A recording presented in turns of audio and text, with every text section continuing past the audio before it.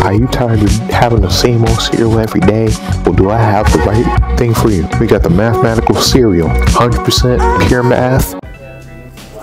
Hi guys, this is question 23 on the Smarter Balance practice exam, and let's try it.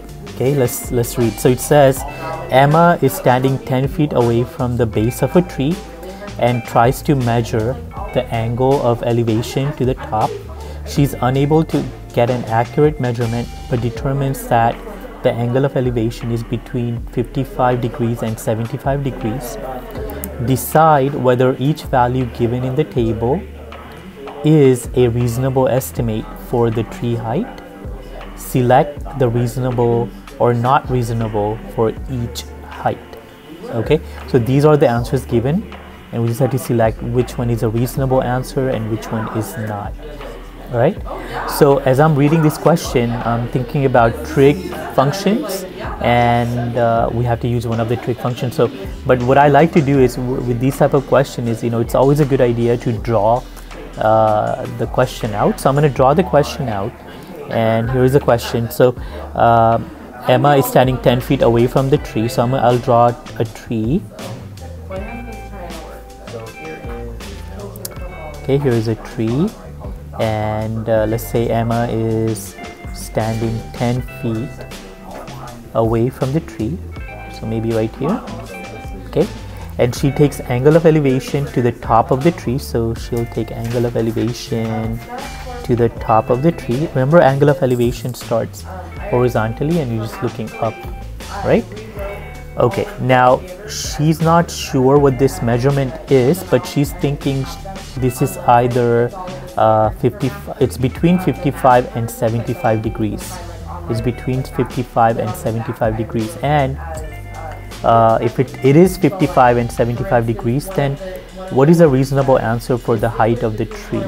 Okay, so we're looking for this opposite side height of the tree, so it's opposite of that angle. So what I'm thinking of is using trig function, and in this case I'm going to use tangent, because the unknown side is the opposite, known side is the adjacent side to that angle. So I'm thinking about trying to do this question using a tangent. So I'm going to set it up using a tangent. So I'm going to go tangent theta equal opposite, which is 8h, divided by adjacent 10.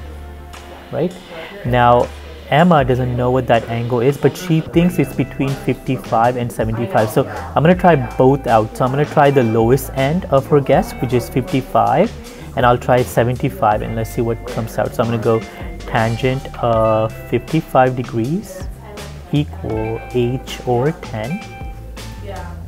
Okay, now if all I have to do to find the height of this tree, if it was 55 degrees, is multiply both sides by 10, and if you plug this in your calculator, 10 times tangent 55, you will get approximately 14.28 feet as an answer. So this is a lower end of our answer.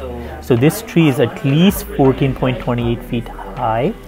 Okay, and then now let's see what's the other end of the answer. So same exact thing, same function, but this time I'm going to use 75 degree, the higher limit on the angle. So tangent 75, what if it was 75 degree, what would be the height of the tree?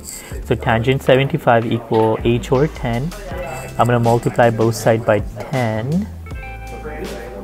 Okay, and if you plug this in your calculator, 10 times tangent 75, you get approximately 37.32 feet. So here is the lower end of our answer, and here is the upper end of our answer. And now if we compare that to the answers which are given to us, now we can correctly make out which is a reasonable answer, which is not a reasonable answer. So this tree, the height of this tree could be between 14.28 to 37.32 feet, right? So this first one is not reasonable. Okay, this is reasonable, this is reasonable, this is reasonable, Okay, the highest was 37.32. This is not reasonable. This is over, right? So this is not reasonable. This is not reasonable. All right.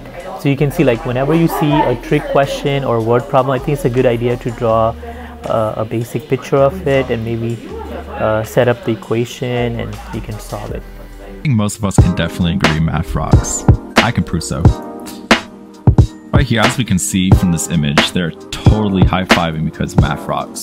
And it actually appears like they're stating a couple of the math commandments. I think that says, "Thou shalt not write thy math papers in ink. Thou shalt show all thy work." I mean, as we can see right here, they're totally saying that. But in conclusion, math rocks.